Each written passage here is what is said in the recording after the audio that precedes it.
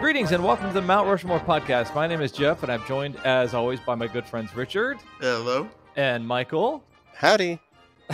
Richard and Michael like to debate and deliberate many different aspects of many different topics, and this episode's topic is the Mount Rushmore of movie adaptations of children's books. Michael chose it. Why? Well, I do like moody adaptations of children's books, and we're just going to spend 40 minutes talking about where the wild things are. Yeah. Boy, that is a fucking moody adaptation of a children's Xanax. book. Oh my God, yeah. I don't know if it's on your list, Richard, but okay. So this was my choice, and it was my choice because I have a 5-year-old and now we're just plowing through movies on like Amazon and like Stars and HBO and whatever, just anything that I can get him to watch, like a new kids movie, so we don't watch something that we had watched 400 times.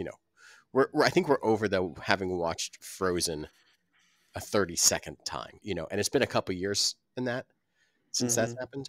But so we're watching like some preview for I don't know whatever, or some movie, or we're watching some garbage TV series. And then a commercial for Lyle Crocodile came on. Oh, wow. And I guess it's some children's book, some picture book. One of my favorite when I was a little kid, yeah. You liked it. Okay, so it never quite hit for me. It, yeah. I'm a generation before you guys, I think.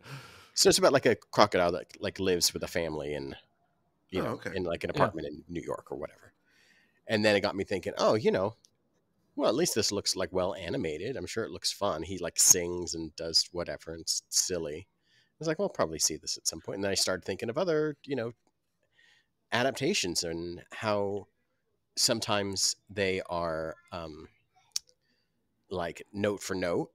Sometimes they take like a small element of it and turn it into a much bigger thing. Sometimes they're a Harry Potter movie. And or like it's a movie built around bears. Like there's a lot of things that go into it, like a children's book, and they come from such a variety of sources. It could be a picture book like Lyle Crocodile. It could be old fantasy Lewis Carroll stuff. It could be new sort of things. Where they're drawing from, the types of books they're drawing from are so vast and so varied, and the movies that come out of them are vast and varied too. So I thought it would be pretty fun. Rich has got 2 kids. Rich has been around the block, seen a ton of movies. Sure. Yeah, he's avoided cars when he goes around the block too. Yeah, Jeff, you did the mocap for I don't know, Clifford the Big Red Dog, I believe, right? You were on all fours. Hey, do you know who I am? I say as when I try to get a good seat at a restaurant, I'm Paddington. Yeah. I am Paddington. They needed somebody who could consume a lot of honey. I think one thing that's compelling about this is in terms of adaptation, or even just like inspiration for the earliest film, children's books have always been there. Like some of like the first, I think, at all, Alice in Wonderland, 1902, 1903. Yeah. So yeah, I think that the format of film being something that once people kind of got their brain wrapped around how to do kind of basic visual effects, I think filmmakers found so much inspiration from the fantasy that can exist in children's books. So it almost seems like it's kind of the earliest. Like you had the Sneeze and Galloping Horse, and then Alice in Wonderland. So yeah, cool. So Michael chose it. So Richard, you start. All right. So we mentioned it, so we might as well talk about it. All right. One of my choices is Where the Wild Things Are. Wow. The Spike Jonze adaptation of the beloved Maurice Sendak picture book. Mm-hmm. And I'm fascinated by this movie because it's the type of thing where it just felt like it never, how could you make this into a movie? Because everything just between the fact that it really doesn't have that much of a plot. Yeah. There's not much there. There's no there. It's brief. It's probably a 30-page picture book. Yeah. And then the visual styling of it is so unique that how do you take that and you turn that into certainly a live action film, or a live action with CGI animation included. And Crazy Son of a Bitch did it. You know, I love the fact that this was marketed towards an adult audience rather than a kid's audience. Like when this came out, it was, you know, it was more playing on the idea of we're marketing this to the, at the time, 30-something-year-olds, 40-year-olds who grew up with this book as kind of an essential part of their reading library from when they were kids. It wasn't necessarily marketed to their kids. There was more the idea that they're going to have kids and they're going to take them to see this movie. But really, it's a movie that's more targeted towards the adult audience. And everything about, I mean, just, you know, Karen O doing the soundtrack. Yeah. I mean, what a fantastic and weird choice that is. And James Gandolfini as doing, you know, ostensibly a kid's movie, doing one of the voices. Yeah. That's wild. I mean, there's so many ways where it shouldn't have worked out and where it should have been a complete train wreck. And somehow the whole thing kind of comes together and it just works. I remember being really bored by it. I hated this movie. Oh, okay. Wow. Okay. Okay, so well, let's get into it. It's polarizing. Did you? Yeah, it definitely was polarizing. I would absolutely 100% agree with that. Sorry, Jeff, I didn't mean to go over the top with, you know, go from bored to just like, God, this shitting on it. I think what I felt emotionally when I was watching this movie is I remember thinking that it seemed to be targeting an adult and tween market, because some of the topics, if you remember Charlie Brown Christmas Special, that was about the ennui that one feels during Christmas. It wasn't always about the happiness and excitement and all that kind of stuff. It was in a minor key. Some of the emotional jazz that was being played in that film. So I felt like Where the Wild Things Are was kind of like Spike Jonze saying, you know, if you're going to give me the keys to this car, I'm going to drive it the way I do. And that is to subvert it somewhat. For sure. Like, I think that's the thing is, he got out a lot of like, he seemed to feel like he exercised a lot of his own personal feelings of isolation and detachment and frustration and anger and, you know, wanting to escape. Obviously, that's what Max does in the book too. He gets in trouble and goes off to his, you know, imaginary world. I just didn't, I don't know. I was kind of creeped out by it. I thought it was, you know, I'm fine with things being strange, but I just was like, wow, I've never had, maybe I just didn't relate in that same way. Like, I've never had that sort of feeling as a child of like, I need to escape from my family to this place because of this. And it was, I don't know. It's not that I didn't get it. I just didn't like it. But it goes to show, it just goes to show what an adaptation can be. It's took, you know, like you said, like 32 pages or whatever it was of pretty simple story and turns into this like big tome on isolation and feelings of abandonment and you know, looking for a family that's not your family, all this stuff that's just like made it so much bigger than what it was initially. You know?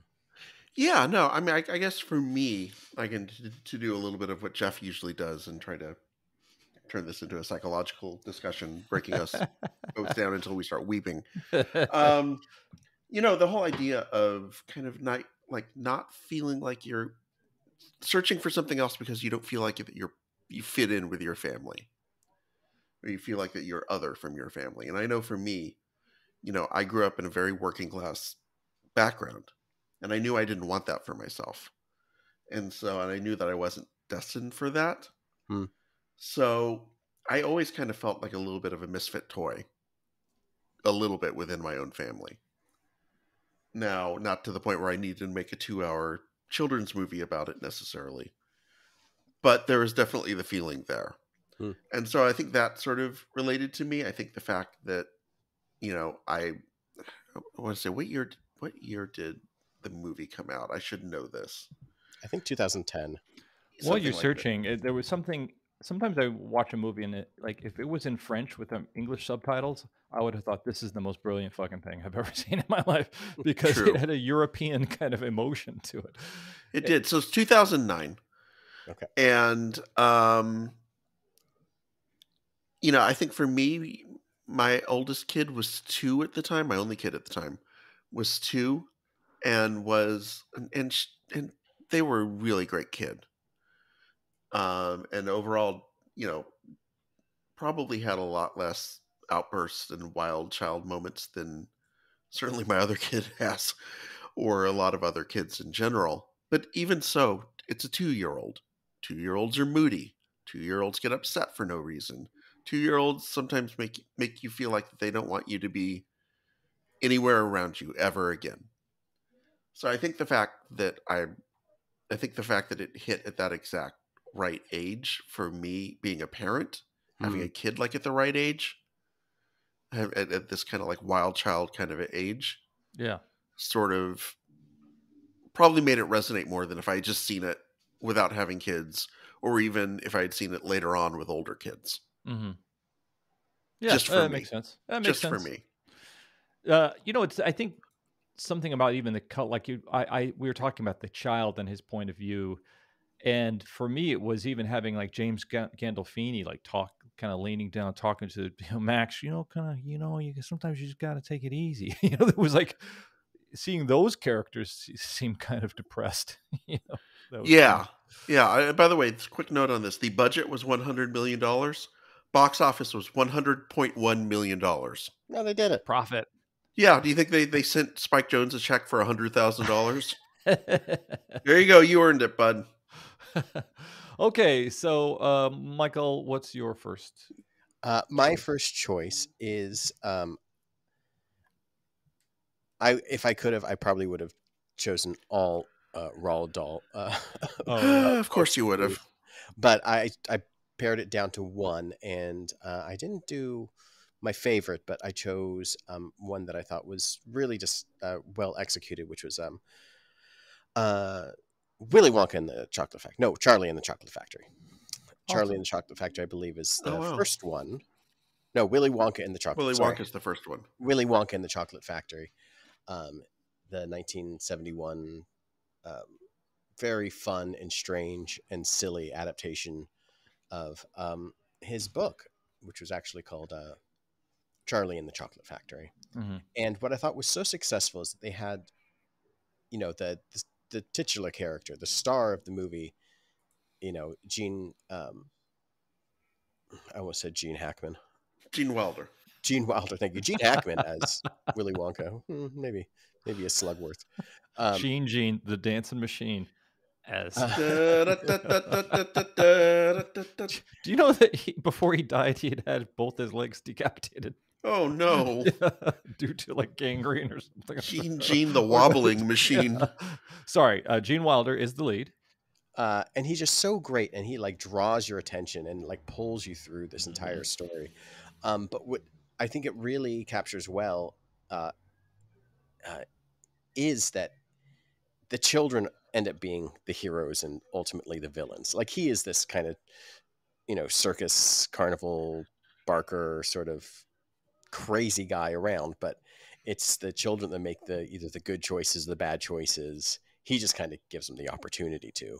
And I think that's one of the great things in most of Roald Dahl's children's books is the focus really is on like the children of it. Like, sure, Willy Wonka is this, candy colored crazy guy, but Charlie is the one that is the hero at the end. He makes the great choices. And for kids books, seeing yourselves in the kids is so important. And I think the movie just did everything right with that. It had singing and musical numbers that were totally unnecessary for their adaptation, but it works somehow within the frame of the movie. It's just like, it's a musical, so things just start happening. Musical things just start happening, and I don't know. I just great. Cool. Yeah, I agree. My second choice is Matilda, by the way. Oh, great. So it's a So we can double doll. double doll. Okay. DD double doll. Yeah, I think I chose Matilda for many of the same reasons that Michael probably chose Willy Wonka and the Chocolate Factory. I think Roald Dahl had a unique way to sort of be able to speak directly to kids that, it never came off as force, never came off as condescending. It's really easy to make, I think, a kid's piece of literature or film or whatever it happens to be, and then make it seem like that you're talking down to kids. He's And so something, good. He's so good at making adults villainous and horrible. yes, there's also that. I was just going to say, he also has a stripe of the misanthrope in him. Yeah. Not enough that it filters down to like the kids, but certainly with the adults, and certainly with Matilda, with the exception of Miss Honey.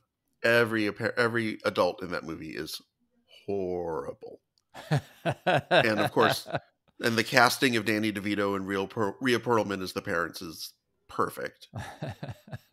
If you need spiteful, kind of mean little shrewish people, you've kind of hit the nail on the head with those two. No offense, I'm sure they're lovely, wonderful people in real life. Don't want to risk them not coming on the show at some point. But yeah, I didn't grow up with Roald Dahl books.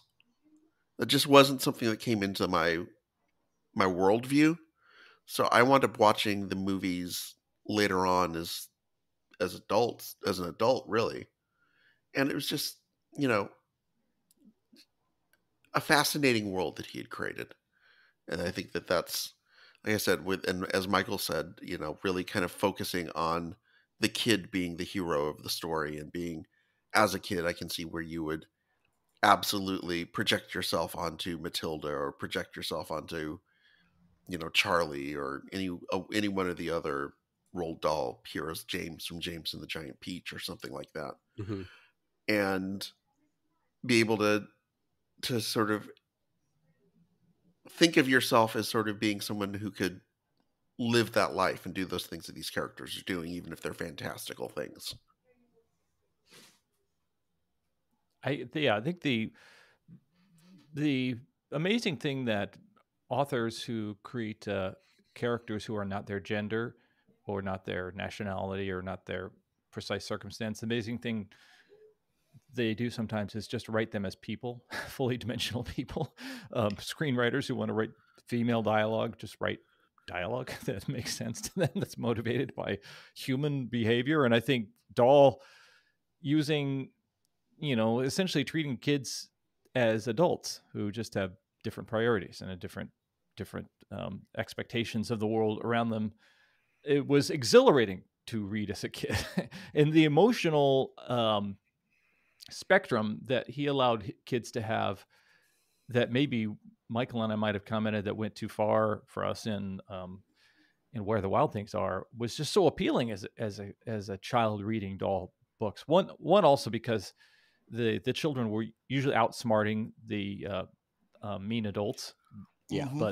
But it was so exhilarating to see dimensionalized kids in those things. What's funny is like knowing Dahl, or reading Dahl, biographies of Dahl. Here's a guy who, I think he was flying RAF planes when he was 18 or something like that. So, he was essentially still a child when he was, like many, forced to go into war and do all these adult things. So I can see why he might not have considered himself to be a child, but I can see why he could imagine that kids can do interesting things. But yeah, that's it's so intoxicating.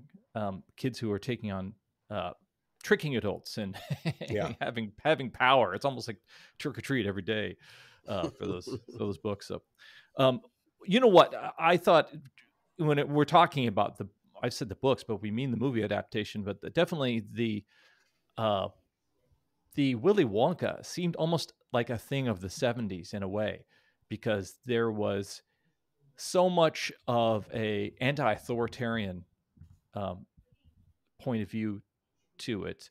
All of these kids come in and they question this guy Wonka. They break all his rules, and then Wonka himself is this character who's essentially lying with this commercial front that he puts on, and then as an industrialist, he's really very subversive and stuff like that. And we don't know till later that he's looking to quit. He's looking to quit. He wants to get out of that hustle of making candy. But for me, too, the doll, in as much as the kids are clever in Willy Wonka, they also die nearly.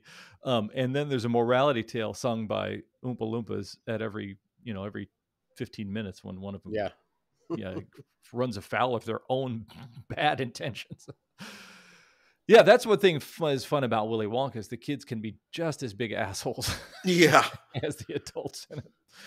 Okay, I guess, Michael, you do another one or halftime? Yep, Michael second. My second. My second choice is the movie Jumanji, the 1995 adaptation of the Chris Van Allsburg picture book from 1981. And this is another sort of like Where the Wild Things Are kind of story, where like in the original story, it's some kids find this board game like at a park, and they go and they play it, and animals come out and chase them and all the things that happen, yada yada, and then they close it up and leave it at the park again. The adaptation of the movie adds like so much increased depth with the Robin Williams character that gets sucked into the board game and is stuck there for 30 years. This generational aspect of this town that's fallen apart because of his parents struggle to find their lost son. This, set of two kids that are coming into the story that also have lost their parents and feel abandoned and are bitter to be in this huge house in this new town with their aunt, and just the increased zany madcappery of the movie is just so fun and well done, and takes the basic idea that this board game brings animals and jungle things to real life, and you play it until you win or you can't stop playing it, and then just kind of amped it up to such a incredible degree that was really a tremendously just fun book. And we'd gone back and borrowed Jumanji from the library in the last year or so, and I think we borrowed Zathura as well, which is also a tremendous adaptation by the same guy. And the original picture book is fine, but there's like kind of nothing to it. It's like it's a one note thing. You kind of miss out on so much of the depth that the movie adds to its characters. Does Jumanji have a factory in it too? The parents, I know in the movie, is there like a shoe factory or something? Yes, the father like owns like the local town shoe factory, and that's correct. You're making this easy with all these factory choices. Oh my goodness. Okay, we're going to be continuing with our third and fourth choices after we do our little halftime here. And we want to invite you to go to our website, MountRushmorePodcast.com. Mount Rushmore Pod? Something.com. And then MountRushmorePodcast.com. MountRushmorePodcast.com. And then just poke around and you'll see, and send me some notes on things that I've got to fix, because that's a lot of stuff. And Richard is telling me, and then I don't do it. So you make sure you bug him great about system. it, I can only do so much. Yeah. It's the winner of the Spam Award. The Spammies. The Spammies. 2016 through 2022 every year. I'd like to thank my great aunt for forwarding on this message to me. She forwarded it to me, and I clicked the link, and it was, oh my goodness, it opened up all this stuff. Bill Gates will send $1 million to everybody. That's the reward. It's the reward. If you win a Spammy. Yeah. So let's jump back. Let's go to Richard's third choice. Sure. My third choice is Coraline. Oh, wow. The adaptation of the Neil Gaiman novella. And that book just turned 20 years old. Excuse me. Bless you. You were saying, Michael? That book just turned 20 years old. I was very shocked recently to read that. Really? Great choice, Richard. The book Wow. itself is 20 years old. Yeah. That is surprising because I mean the movie itself is not like recent or anything like that. So I guess it was made it's 2009.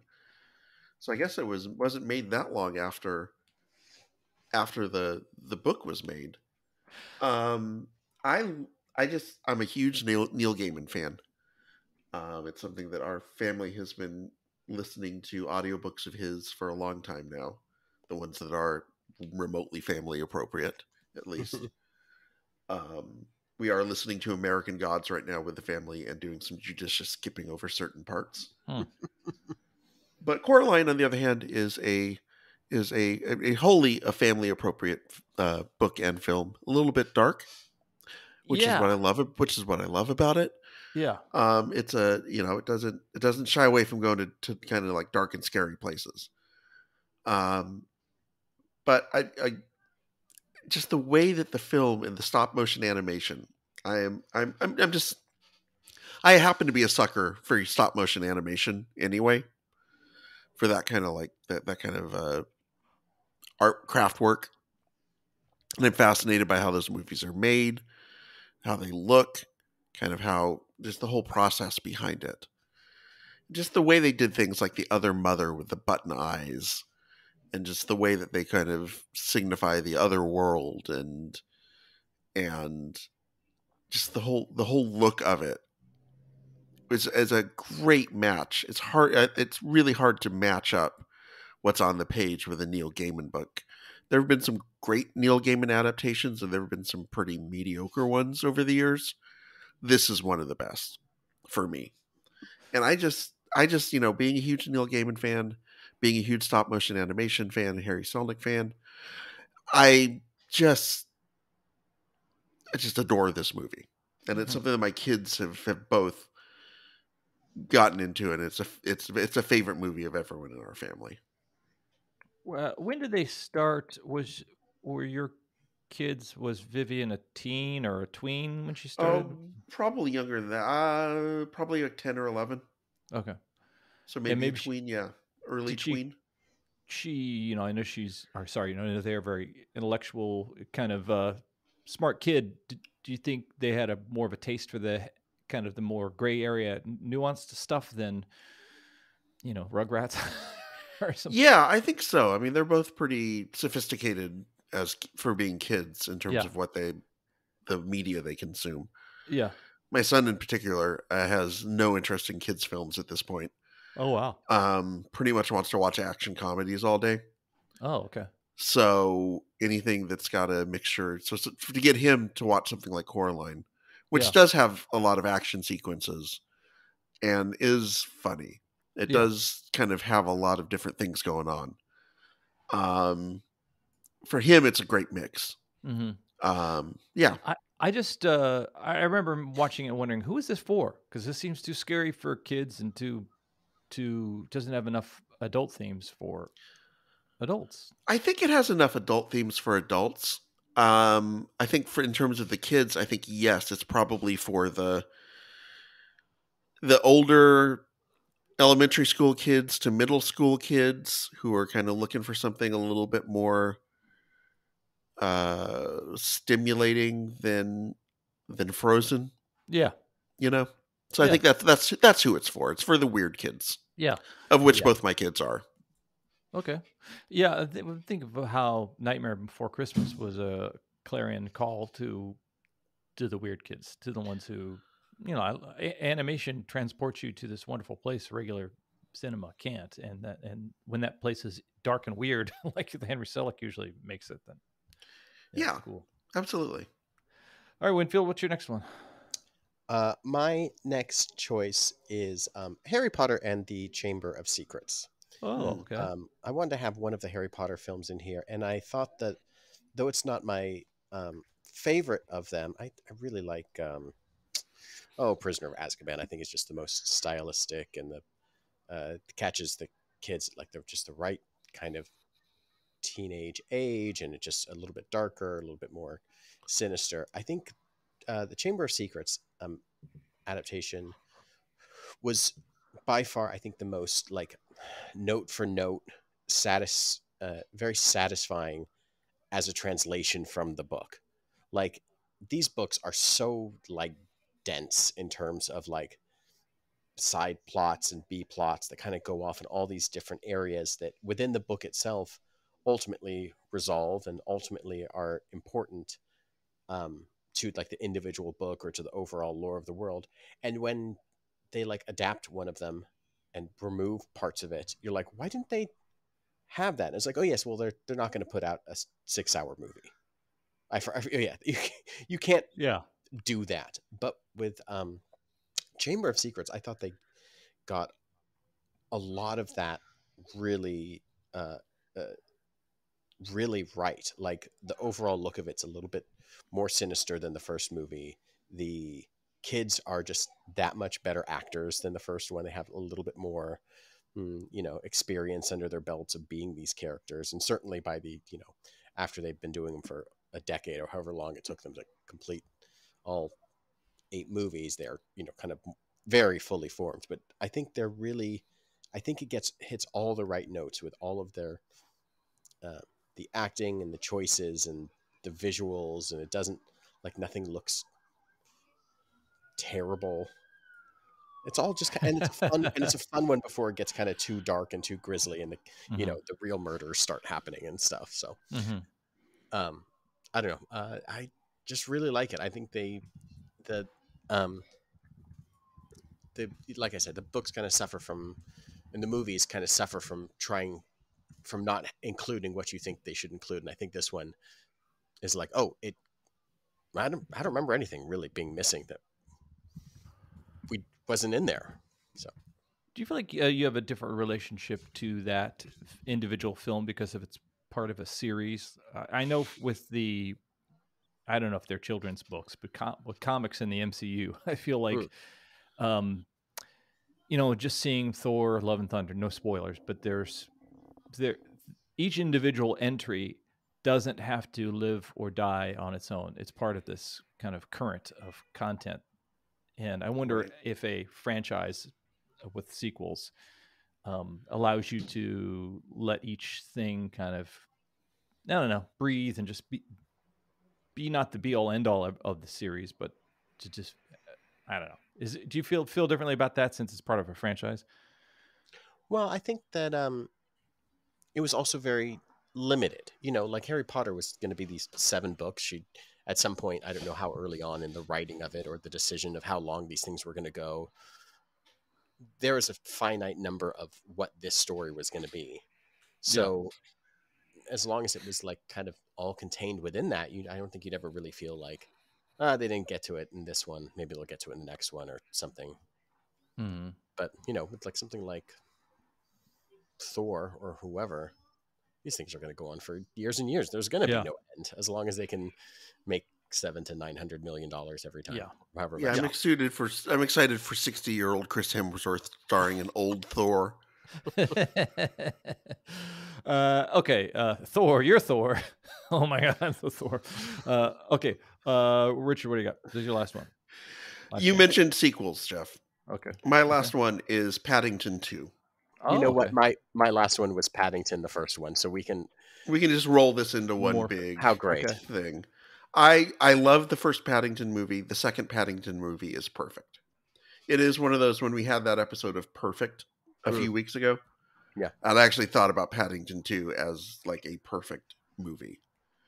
It's just both of these movies are just such this delightful mixture of comedy that hits kids, that hits adults. It's got action. It's got tears. It's got everything. Sinister adults. It's got Hugh Grant overacting, which is always a delight. It's got everything you could want in a movie. And there's a reason why I think Paddington 2 was, for a long time, the most reviewed movie ever to receive 100% rating from Rotten Tomatoes. Oh, wow. Up until last year, where they found one review from 2021 where someone gave it a negative review. Oh. I want to know who this asshole was. How do you not adore Paddington 2? You sir, or ma'am, or whoever you are. A.A. Milne came back from the dead. Right. Said, you're stealing my thunder. I don't know why he's Southern. I don't know why I did that, but both the Paddington movies. I loved the Paddington books growing up. That was certainly within my. Those were books that were within my worldview, and they just do they're charming. That's the most. Yes. That's the best description I can give of the Paddington movies. They're delightful and charming, and there's something that they're a world that you want to live in. They're a world that you want to go back to and revisit. There's something just very calming about this, British bear from Peru who just wants to eat. It's perfect. He's just ultimately, he's a very. I think what I like about the movie is that it feels very British in that way. He's very polite, but it also has this air of like silliness to it that I think a lot of English comedy has, and it's such a reserved society that when they are super silly, they are crazy, like a Monty Python or like yes. I can't think of anything else. Mr. Bean is just like, the ultra silly within this kind of tight knit world. And I think Paddington, and they really captured that with the movie, where he's this very charming, very nice, polite bear that he's introduced into this family. And like, he's just like, oh, there's a bear there. And he talks, and he's just going to come live with us, and we'll be begrudging about it. And then chaos happens around him because he's kind of a klutz and kind of strange and a goofy guy. I mean, the movie's just so delightful. I have to see them both now. Oh, you've never seen them? No. You're in for a treat, Jeff. That's all I'm going to say. Okay. I'm down. I am down. So this has been the Mount Rushmore of movie adaptations of children's books. Why was that so hard the first time around? I don't know. It was the first time around. I don't know. First time around, yeah. Yeah. So I'm going to go with Paddington. Just because. The Paddingtons writ large. Yeah. And the Factory series, Andy Warhol, Willy Wonka. Uh-huh. Let's go with Andy Warhol and the Chocolate Factory is a very different movie.